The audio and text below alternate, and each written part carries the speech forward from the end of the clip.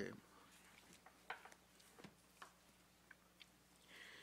We welcome those who have joined us in the live stream. We're in Amos still, and this will be our 44th lesson in Amos. We're going to commence the eighth chapter tonight.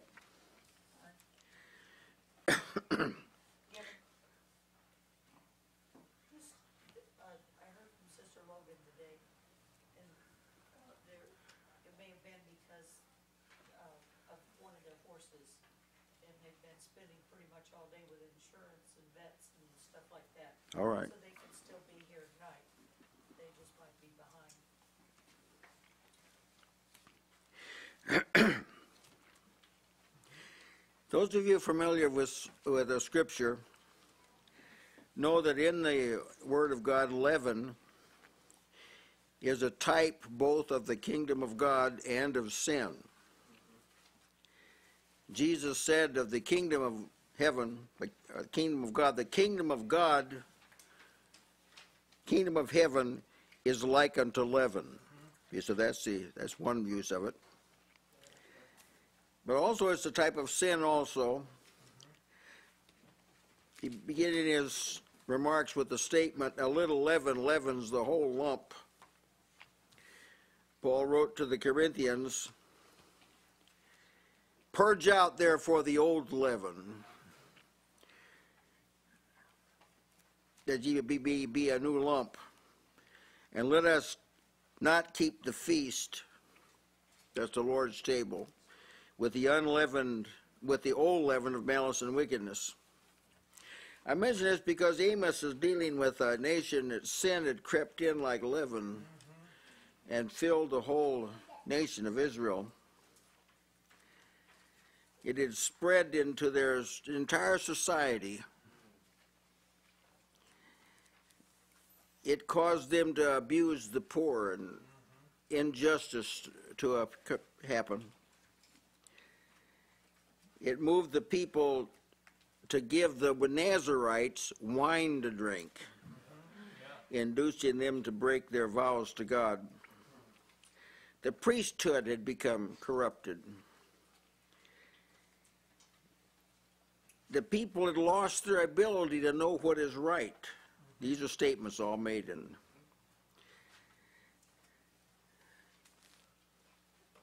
And they honored idols and built altars to idols and worshipped idols.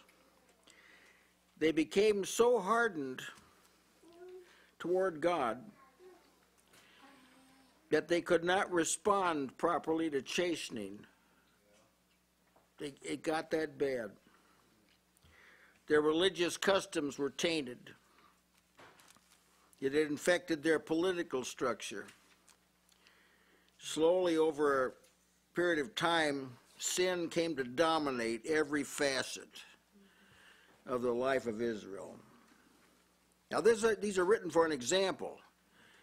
This is how sin works. Yeah. The only thing accessible to us that can stem the tide of iniquity is godly people. God will work through them to do this. Yeah, amen. If the church becomes weak, there is no hope for any nation where that exists. I want to be clear about this. God is not going to turn to some other institution to correct a decadent nation. This will not happen. The church is the pillar and ground of the truth, and if it is weak, you can pray from now till Jesus comes, and nothing's going to change until the church is converted. Yeah, that's the way it is. That's why it's so serious. See, that's why a deficient church, that's why this is so serious. Now, many professing Christians would acknowledge that the church is in a bad shape so far as the generalities are concerned. That the way God looks at things. He called 7 churches, Jesus called them his churches. He called their ministers his ministers. He said they were in his hands, but 5 of these were in bad shape. So God, when he looks at his church as a whole, he looks at everybody who professes. Yeah, amen. Yeah. Whether they're in or not, that's something he did. But wherever a profession is made, God considers that under the umbrella. That's why he weighs the churches. Normally Christians have somehow they've received this idea that they can will themselves out of any kind of a situation. That if they see defects, they can work their way, they can recover themselves. But yeah, I'm here to tell you that's not always true. There is a case where they can't. We're going to have it right here in this text, where God gave up on the people. Yeah. That's what he did to the Gentile world. He gave up on it. Yeah. Turned it over to their own lusts. Now we'll expound on this a little more carefully as we go through here. Now the extent of the ferocity of God's judgment is like startling. You don't ever want to forget things like the flood in Sodom and Gomorrah and some of the plagues and the Egyptian plagues.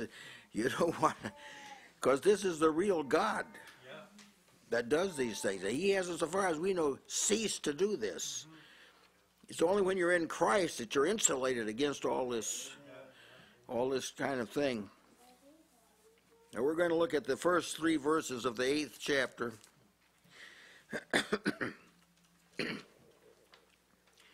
Thus hath the Lord God showed unto me, and behold, a basket of summer fruit. And he said, Amos, what seest thou? And I said, a basket of summer fruit. Then said the Lord unto me, the end is come upon my people Israel. I will not again pass by them any more. And the songs of the temple shall be howlings in that day, saith the Lord God. There shall be many dead bodies in every place. They shall cast them forth with silence.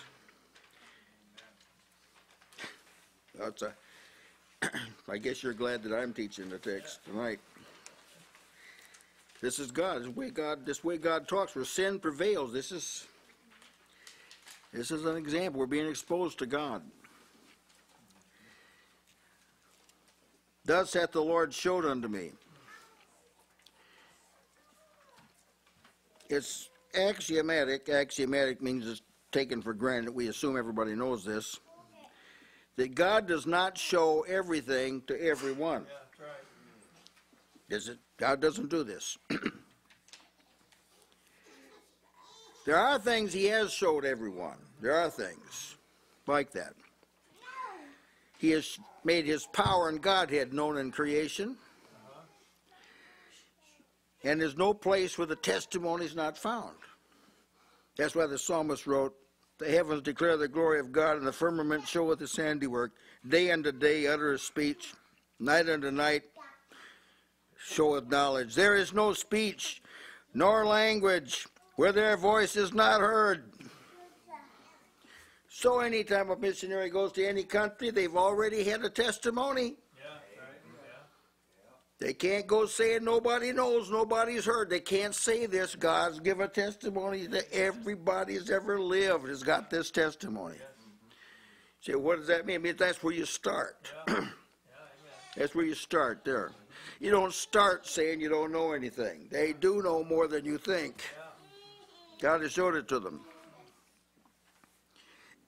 There's no question that this testimony, there's no language or speech where it's not heard, has been ignored. We understand that. Few people have taken the time to examine it, if any, and no one has really got the message on their own. The only one that really got the message about God's power and Godhead are people he showed it to personally. Otherwise, they didn't see it. That's something he shows everybody. There are critical aspects of the kingdom, however, that should deal with God's nature that aren't shown to everybody. You have to be at a certain level before you can see them.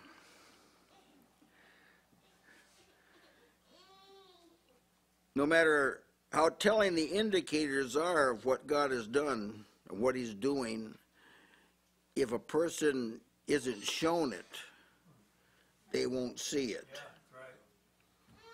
Shown by God, unless God shows it. Well, your own life will testify of this. If you review the things you've seen, you didn't stumble across them. They seem like that, but you didn't.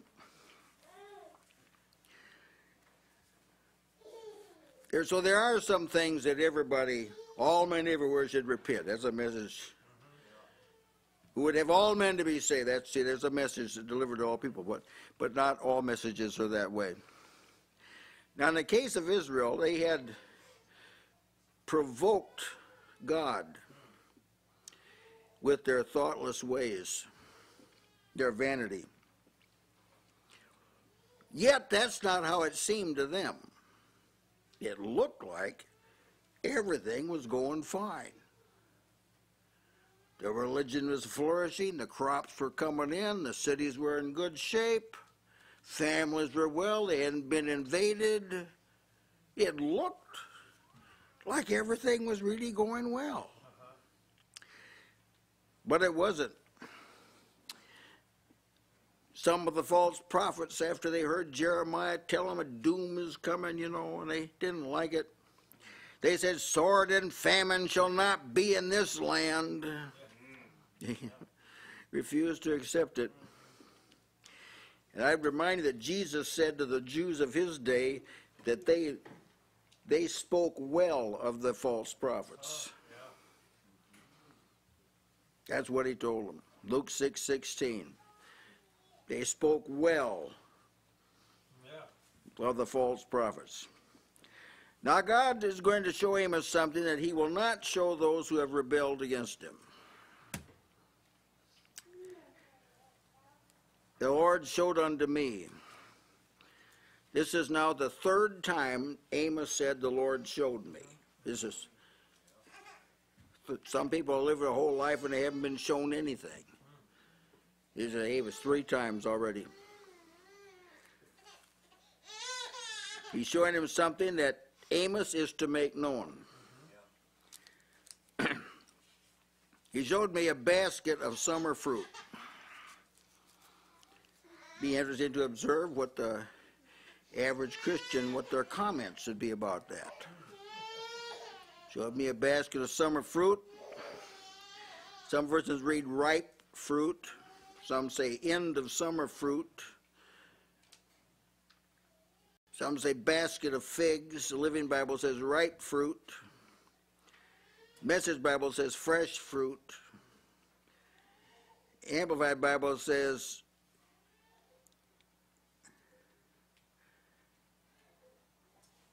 ripe and therefore soon to perish summer fruit. Now if you look at I'm not big up on this, but if you look at the lexical meaning of the word ripe, the technical meaning of it signifies the harvest of fruits, not of grain, strictly speaking, the cutting off of the fruit. Harvest to be understood as that's what you harvest is ripe, but that's what it means. Some of the other versions, they try and explain it. But it means just exactly what the authorized version says, a basket of summer fruit. That's exactly what the word means. Albert Barnes said of this, and I think it was good, the fruit was the latest harvest in Palestine. When it was gathered, the circle of husbandry was come to its close. That's what he's talking about. This wasn't the harvest of first fruits. See, Pentecost celebrated the harvest of first fruits. This was last fruits. Harvest of last fruits. The end of summer. It's going to denote God's, I've done all I'm going to do for you now. This is the end. That's what he's going to tell them. Yeah, that's right. Amen. And then one of the prophets say the summer is ended, the harvest is It's ended. The summer is past. past, the harvest is ended, and we are not We're not saved. saved, yes. That's absolutely right. I believe Jeremiah said that, yes. So God says to Jeremiah, to Amos, he says, Amos, what do you see? See, the Lord's intending for the vision to be understood. Amos is to concentrate on this vision. What do you see? Some people would say, well, that's a pretty intricate basket there. That's what some people would see. See, woven very. Some people say, well, I see that they named the kind of fruit that was there. But Amos, he said, I see a basket of fruit. He saw exactly what it was. See, you'd be surprised at what people will see in the Word of God. What they will see. You'll read something, you'll just see this and that, you'll ask them, they hardly see anything.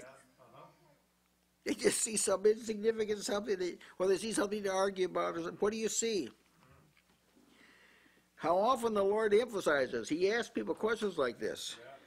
But whether you picked up on what I said or not. Listen, some of the expressions, I'll give you some of them.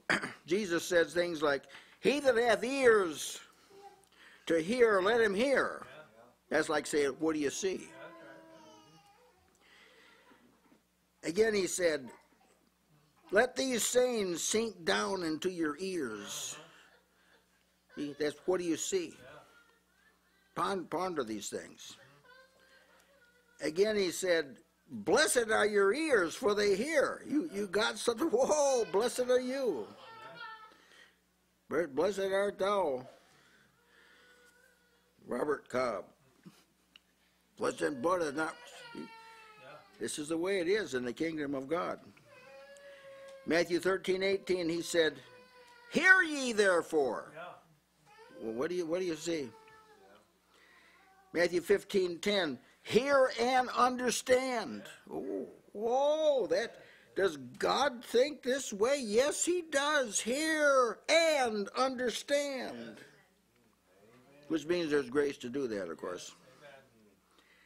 Again, he said, Mark 4:24, take heed what you hear. And again, my sheep hear my voice. What do you see? The Lord says, he that hath the Spirit hath an ear, let him hear what the Spirit says to the churches. He says that seven times in the book of Revelation. That's the same thing of saying, what do you see? There's an invariable mark that identifies those who are falling or have fallen away. They cannot hear the voice of God. They cannot see what God is showing. This is a mark now of a fallen generation or a fallen people. No, it's merciful of the Lord to do this because it's like he's pointing our attention to what he wants to emphasize. He's showing this vision, That's right. but then he's calling the attention of the prophet to what he wants him to Amen. see. You can see this, I trust, that people that are distanced from God, not only do they not see, God will not let them see. God will pour out the spirit of deep sleep upon them. He'll close their eyes. He'll close their seers' eyes. He'll close their prophets' eyes, and they'll not be able to get anything that God says. That's the kind of people we're dealing with here. Isaiah 29:10, God said he'd do that. You all right. You've rejected me so long. I've been patient. I've been long-suffering. Now I'm going to make it impossible for you to see. Amen. Brother Gill, that's kind of like they keep putting a deep sleep. Deep sleep. That's right. Over the people, so they cannot see nor can they hear. That's right. As he said that very thing in that text, deep sleep, poured out a spirit of deep sleep. That's his reaction to the refusal of the people. He doesn't do this to people who've never heard, or he doesn't do it to them. It's what he does. We're being exposed to God here. Therefore, because of this requirement, he says to Amos, well, what do you see? And he said, a basket of summer fruit. It's something like when they let that net down with all the animals to Peter. He saw, well, a net let down, all manner of unclean. He was able to identify the animals in the nets. He saw. When Jesus was transfigured, there's a vision appeared there. It was a vision because he told them, don't tell anybody about this vision. They saw Moses and Elijah talking with Jesus. They were given to see. They saw what was happening. All valid learning in the kingdom of God begins with what God has said and done. That's where it starts. Now, if a person is a sectarian, they begin with tradition. They make sure all the people understand the tradition of this certain sect, whatever it is. They begin there, and then they work. This isn't where God begins. He begins with what he has said and what he has shown. That's the starting point. So you can't start with some philosophical view of things. You can't start with something men have defined. I could name some of these things, but I'm not going to. You can't start with a human assumption. So as we all know, and then make the statement, you've got to begin where God has made things known. That's where you have to start. You don't start with what men have said and then go to the Bible. Yes. Because God will say, what do you see? And he won't say that a tradition. Maybe you've been exposed to tradition. I was exposed to tradition. I speak for myself. So the Lord didn't say to me, what do you see there in that tradition? I had to go back to what he said. I had to get my eye off. That's right. Now, faith is of no value unless God says something. That's exactly right. That's the only thing you can get hold of. That's right. Brother Given, Yes. as you're farther along in the Lord, you get clearer vision and sharper hearing the closer you are to him. That's right. Because the blind man that Jesus healed, for the first time Jesus asked him, what do you see? It was, I see men as trees walking. That's right. His vision wasn't clear enough to see things for what they really were. And when God spoke from Sinai, some said it thundered. They couldn't hear what it was really for. So when you're farther along and God asks you, what do you see, what do you hear, you know what it is, because you're farther along and you can see things clearly and hear what he's telling you. That's right. He improves your vision. Yes, amen. We're in Amos 1. Oh, we're glad you're here. We were worried about you. Don't worry anymore, brethren. The Williams brethren are here. What do you see, Amos? I see a basket of fruit. All right, now that you've seen it, I'm going to talk to you about this. Then said the Lord unto me, the end is come upon my people of Israel. I will not again pass by them anymore. Could you bear to have God say that about someone you know? Some people couldn't. Well, it wouldn't be delightful for anybody. But this is what he said. Then, I like the word then.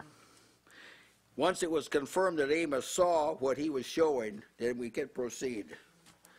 Peter said, well, I don't see anything. It looks like something come down from heaven. I don't know what it was.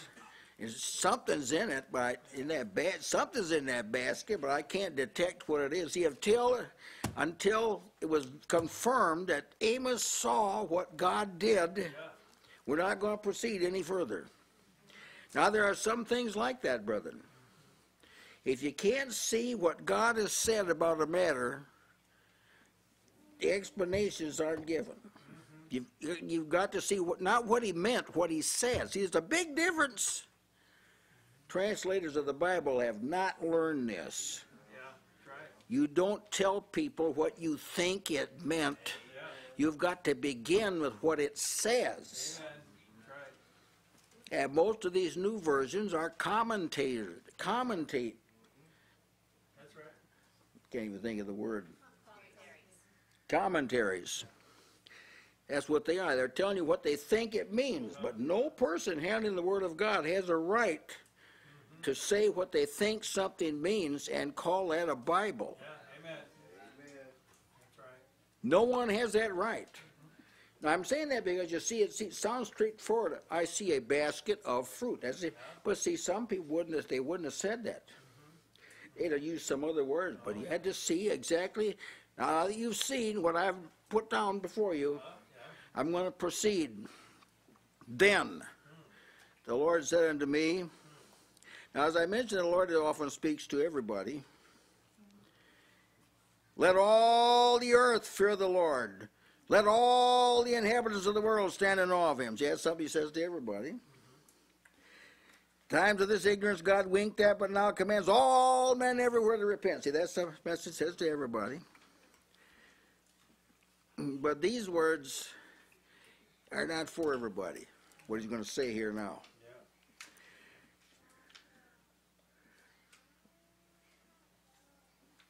And he's going to ask for a response, an immediate response. This is not only the manner in which God speaks, it's the way he addresses specific individuals or groups of individuals too. He says something, then he demands that they have an appropriate response to what he said. God said things to Adam and to Cain and Noah and Abraham and Isaac and Jacob and a host of other people. But it just wasn't, I had the privilege of hearing God. That's how people would look at it. Well, I was really blessed. God said something to me. Well, that was a blessing, but you got to do something with what God says. Yes, amen. That's why if we make it our business to be exposed to a lot of God's word, we're in a sense jeopardizing people. Yeah, that's right. You're putting your life in your hands because you're going to be held accountable for what you heard. Yes, amen. And if you say you don't want to hear it, then you're accountable for that too. Yeah. So God doesn't just speak in generalities. But I hear something you want to pick up on, that a person who's under a system of law, when it comes to thinking about God, they think in terms of generalities. Now, you'll have to research this out yourself and just see. But they'll speak in terms of generalities. But when God deals with a person, it's not in generalities. It's in specifics. You will note that the Lord initiated this conversation. He started it. Amos didn't start it. And his intent was to make his purpose known, not to find out what Amos's purpose was.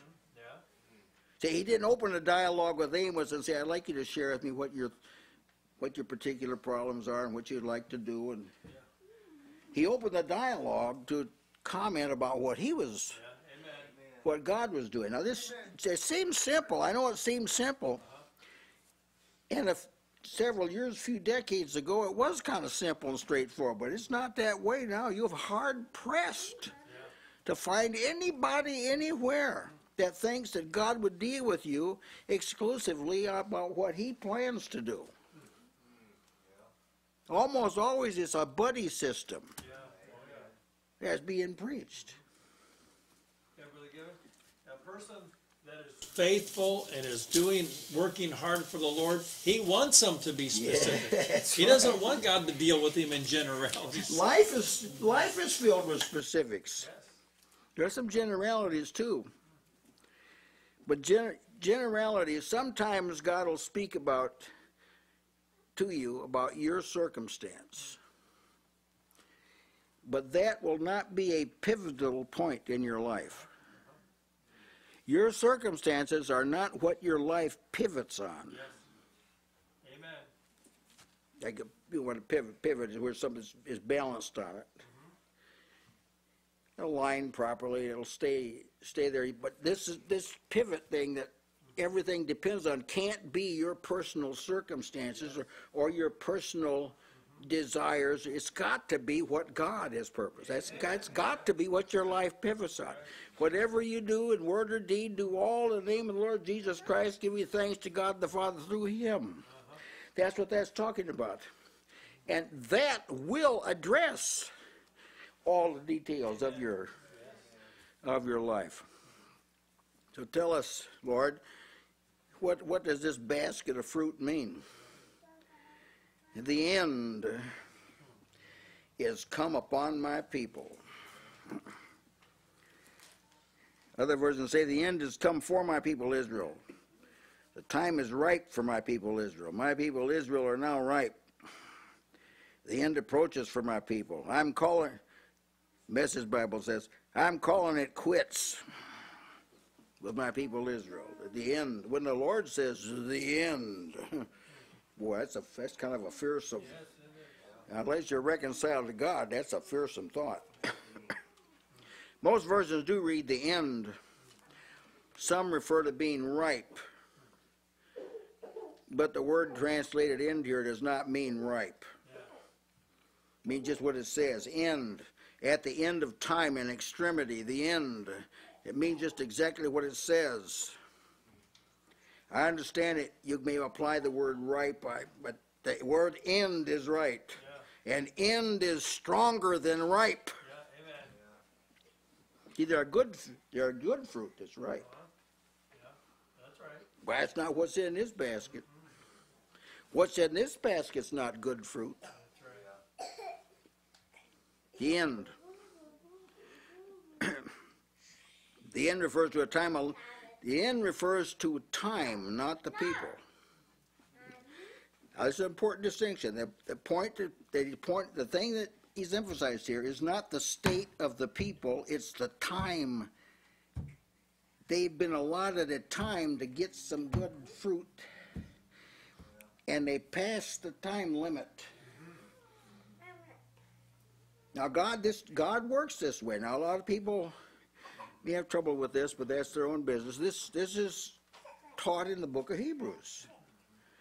Hebrews 5:12, it says, for the reason of time, you ought to be teachers. You ought to be able to handle the Word of God and teach it to other people for the length of time you've been in Christ. Amen.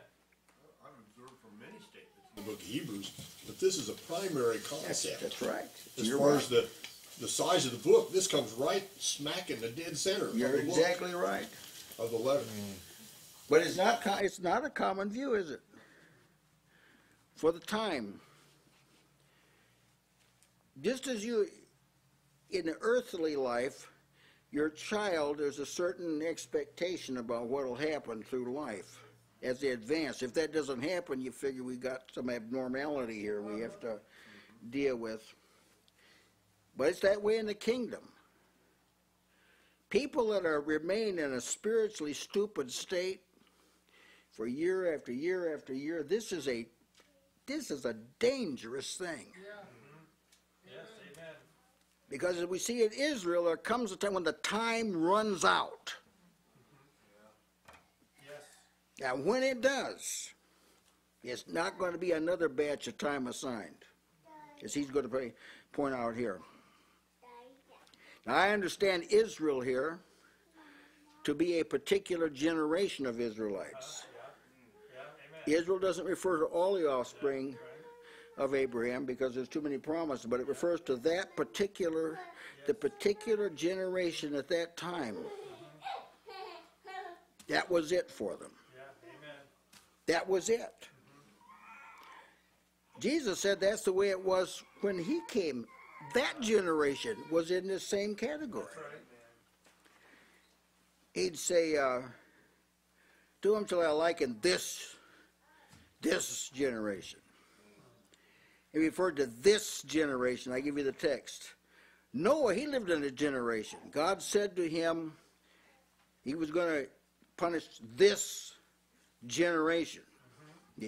Peter told his hearers, save yourselves from this untoward generation. See, there are whole generations that are rejects.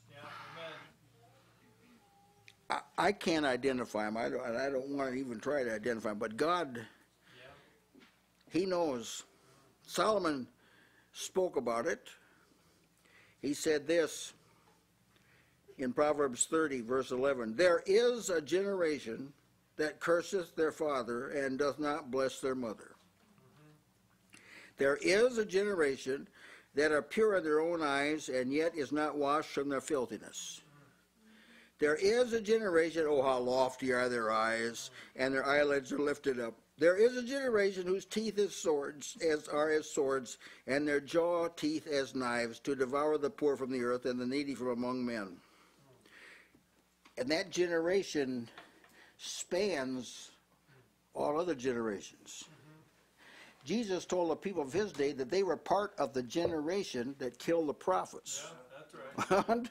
Hundreds of years before. Yes. That generation continued. There's still this generation. There's a generation that's linked, always has been rejected. If you can get up high enough, these are the tares. Yeah, amen. Yeah. You know what he was referring to when he said it? From the blood of Abel. That's right. The blood of righteous Zachariah. That's right. Between the altar and They were part of that generation. That's right, yeah. It shall be counted, their blood shall be counted That's right. in this generation. Yeah. Well, it's a fascinating thing to ponder. This generation. There are people today whose generation goes back to Cain. Yeah, that's right, yes. They go back to Israel that murmured in the wilderness. They're part of that generation. That's right, yeah. This is how God reckons things. Generations aren't always contiguous. Yeah, that's right. Sometimes there's gaps in between. But these are the people that Satan is sowing in the earth. God knows who they are. You don't know who they are. You should not make an attempt to identify them, because this is not what you've been called to do. God knows them that are his. Your job, let everyone that names the name of Christ depart from iniquity. See, that's our job. Depart from iniquity. But know this, there is a generation that God's done working with it. I will not pass by them anymore. Boy, just the words they jar your soul. This doesn't go very good with, he's the God of second and third chances here. No. I will spare them no longer. I'll never again pass by them, some versions read. God would not labor to retrieve them. He wouldn't spend any more effort. Yes. This is the decision he made. This isn't a decision men made. Amen. But he made this on the basis of what they did. Yes. That's the spirit of deep sleep that Brother Isaac was talking about. He poured out the spirit of deep sleep. Because he ended. That terminated his work with them. And he was patient. He worked with them for hundreds of years before this was done. That's right. So no one can say this was hasty, or that God wasn't long-suffering. No one can charge God with that. Because he faithfully raised up early, sent the prophets early in sufficient time to warn them. But when it's all said and done, he will prove, see, God was righteous in ending his work with them. Yes. He showed in their character that he was righteous in doing this. I will not pass by them anymore. Isaiah said, the wisdom of their wise men shall perish, and the understanding of their prudent men shall be hid. He wouldn't wake them up. No wonder it's written, it's a fearful thing to fall into the hands of the living God. No wonder that is written. In our text, Israel's time, that generation had run out. And the songs of the temple, this was all in that basket of fruit. Now, you'd have never calculated this from that basket of summer fruit, but it's all in there. And the songs of the temple shall be howlings in that day, saith the Lord. There shall be many dead bodies in every place. They shall cast them forth with silence.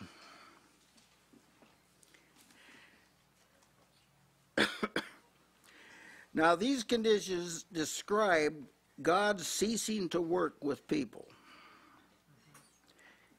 If that's a hard concept to receive, I can only suggest that you ponder it for a while and think upon it, because it was illustrated in the flood. He stopped striving.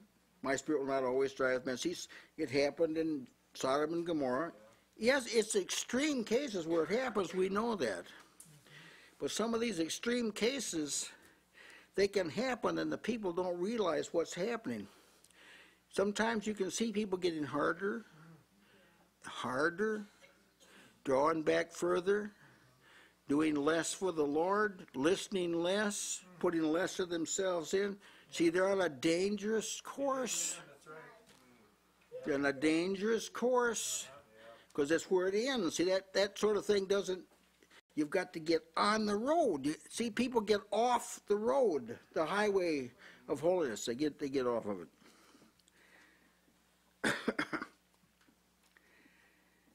Often everyone knows, as I mentioned before, everyone knows that the church as a whole is in bad shape. But those who are seeking to address the difficulties often trace it back to other things. Maybe the government, maybe we didn't pray enough, maybe the families aren't good enough, and they trace it back to other causes. But here the cause was they didn't listen to God. Those who are seeking to address these difficulties shouldn't find the answer someplace else. Some sociological trend caused all this deterioration. No. Here's what I'm going to say. What caused the circumstance was that God left the house. That's the point I'm going to establish. The songs of the temple will be howlings, he said. Wailing. Funeral songs, one version says. This is probably the temple associated with the idol worship at Bethel, but because Judah was involved in this too, it included the one at Jerusalem. And remember, when the temple was service set in motion, David ordained singers, and they were to sing by lifting up their voice with joy. And they were night and day singers. There was 24 hours a day, every day, there were joyful songs emitting from the temple. That's how it was set up. But now, no joyful songs. Wailings. We're not familiar with wailing here in our country. You've learned to subdue our emotions, and this sort of thing. But in other countries, they wail. You can hear it for a long way off. Isn't that something? The singers, night and day, they were established night and day to have an environment of joyful song when you went to the temple. That's how David set it up. Always filled with songs, but now it's going to be filled with wailing. And there's going to be many dead bodies in every place. It gets your attention to read something like that. Be many dead bodies in every place. One version says, the NIV says, many, many dead bodies flung everywhere. There they are. Walk out the door, dead bodies. Over around town, dead bodies. They're all over the place. This is an elaboration of the destruction that Amos said would happen in Amos 6, 7, and 10. Remember, he said there'd be dead bodies and they'd have to carry them out of the house. Remember? Have to carry them out of the house. And there wasn't any place to put them because they couldn't get out of the city. So they just threw them on the street. Just dead bodies all over the place. In the street, strewn. Dead bodies. Many dead bodies. Every place. Jeremiah prophesied of a similar thing to Judah. And the language he uses is very illuminating. This is found in Jeremiah 8:2. They shall spread them, they were bones here, they got all the bones, And they spread them before the sun and the moon, and all the host of heaven, whom they have loved, whom they have served, and after whom they have walked, and whom they have sought, and whom they have worshipped. They shall not be gathered, nor be buried. They shall be for dung upon the face of the earth. Similar. So these dead bodies were to the world like dung is to a field. Yeah. It was a disgrace. Disgrace. The major reason for this address is going to be delineated in the next clause. This is going to be because God has made an end. I made an end. I'm done with this generation, and as a result, this is what's going to happen. There's going to be wailing in the temple and dead bodies all around. And they'll cast them forth in silence. That is, no one's going to be able to comment on this. There'll be no newscaster with a running commentary on it. It won't be that kind of thing. There'll be such grief and such an appalling spirit that nobody will be able to even talk about it. It shall cast them forth in silence. Now, the primary thing in Jerusalem is going to be handling the dead. That's going to now be the premier occupation, handling the dead. All right, now I'm going to make a parallel here. The parallel in our time is too grievous for words. The primary work of the church is feed the flock, build them up in the faith, edify them, so the church can edify itself in love. All right, that's the main work that God has ordained. But since God's pulled out, the main work is handling the dead. Am I not right? The problem solvers, these are the main people. The counselors, these are the main people.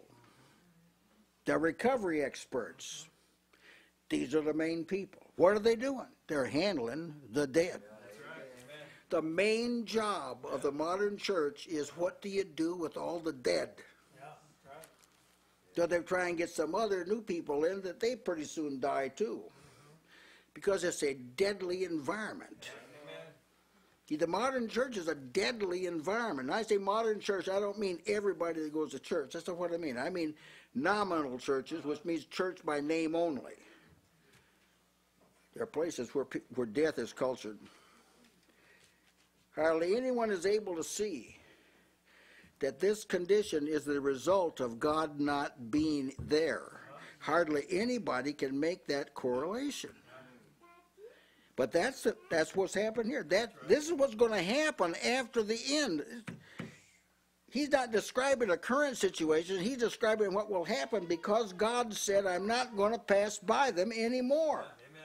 I'm not going to be among them anymore. I'm not going to teach them and lead them anymore. No more prophets. I'm going to stop it now. It's going to be a spiritual dearth. And because of that, this is what's going to happen. Now I'm suggesting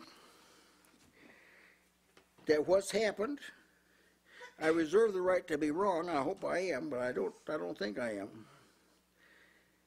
God has pulled out of the church because of its appetite for the things of the world, because it has largely rejected the resources he's provided. He's pulled out, and they've fallen to the bottom. And now we got dead bodies every place. You're working for the Lord, you go to Timbuktu, you find dead bodies. You go to Pakistan, you find dead bodies. You go to Kenya, dead bodies. Burkina Faso, dead bodies. They're all over, dead bodies. And they're the result of God leaving a certain generation. Say, what is the solution to all of this? Well, Paul says, "Be ye separate, saith the Lord. Touch not the unclean thing, and I will receive you." That's what he said to the church, 2 Corinthians 6. That's what he said to the church, which means he wasn't receiving Corinth as they were.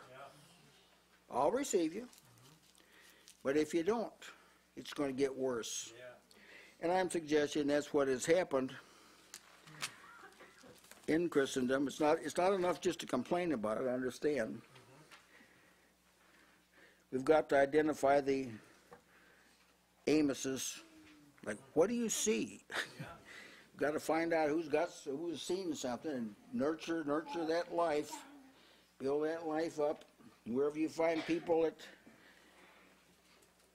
have an interest, but they just never been taught anything, lead them, teach them properly, tell them about what God has done.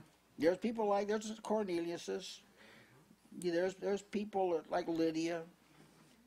There's people in like the Samaritans that are ready to believe, but they just haven't heard anything. Right. We're not talking about those kind of people. We're talking about people that have heard, have made some advance, and they went back. Right. They got out of Egypt, but they went back in their hearts. See? They crossed the Red Sea, they really did, but then they went backward. And God is patient and long-suffering, hundreds of years. Finally, he said, "Amos, I'm done with this generation." Well, it's just something to consider. Any of you have something you'd like to add, Sister Barb? About this space that the Lord allowed, the time that the Lord gave them that had expired. He's the one that determined the time. That's right. And the time that he determines is sufficient for a work to be done. And so that's why he's the one that can cut it off. That's right. When the time is over. Now, speaking from my own viewpoint, I think I've been too quick in the past to write people off. Yeah. Considering that the Lord was done working with them. But that is not our place. That's right. Amen. The Lord does not tell others the time he's allowed for another person. And so, granted, sometimes it's going to be evident because of the Lord's judgment or something of that nature. But I think that we need to be very cautious because the Lord is the one that made that decision and not we ourselves. We continue to labor where there's a labor to be made. Well, they're discovered, like Paul when he went into the synagogue of Antioch of Pisidia. He didn't know the conditions of that synagogue. So he preached a message that would discover. That's the answer. You deliver a message that is God's remedy to whatever. And if that message is consistently rejected, then you don't have to pass final judgment, but it's time to go. That's right. Jesus told if they don't receive you, dust your feet off, go someplace else. That's what he said. And you are freed from any obligation to make final judgments. This is not, as Sister Barbara said, this is not our place. That's right. Sometimes you can detect that God's about to take someone's life sometimes, but then their spirit may be saved. Remember that? He said that at Corinthians, it said, deliver him to Satan for the destruction of the flesh, and his spirit may be saved. So that just kind of tells you, well, you can't just figure out a regimented way about thinking about this. This is all in God's hands. Amen. All you can do is deal with what you're responsible for. And you're responsible for delivering the message, and when you're dealing with someone that's fallen away, enter into it with fear. Hate even the garment spotted by the flesh. Don't go in feeling sorry for people. Amen. That's right. Don't go in that way. Save with fear. It didn't mean scare them into the kingdom. And you're the one that's supposed to have the fear because you're dealing with someone who's under Satan's dominion. That's right. So you walk, but so you got to deliver a message that Satan can't do anything with. Yeah. See, And it is a message of hope. Amen. Anyone else? Yes, Brother Jonathan. Well, I could see in this there's definitely a great danger in hardening your heart when we're living in such a generation. I mean, I remember the plague of the frogs in Egypt. It says that the Lord, when he released the frogs, says they all died. To gather them all people, the land stank. It stank. Yeah. Well, a generation can Stink. yeah. But like Pharaoh, in spite of that, they still could harden their hearts. That's right. And it just shows then that just brought more judgments upon them. So I know that in a generation like this where the Lord's departing, it's not a time to be casual or No. in a state where you're going to harden your own heart. Now, to say what Sister Barbara was talking about, when Paul warned the Hebrews about this, he said, but we're persuaded of better things. See, there you go. See, he had this, that there had been a beginning. Yes, that's right. So we're persuaded of better things of you, and things that accompany salvation. So, but he had to tell them this message, though. See, that this is a situation that you have to take this matter seriously. You have to press in, draw near, fight the good fight of faith. You've got to do this. And even after you've done all that, God still is the one that's got to save you. Yes, amen. Yeah. Anyone else? All right. Our dear Heavenly Father, we thank you that this passage is in the Scripture. We thank you that it has not violated your own righteousness, but has alerted us to the necessity of sobriety and strong faith and a commitment of our lives to you. And we pray that you would give us this grace to do this consistently and with a degree of personal satisfaction. In Jesus' name, amen.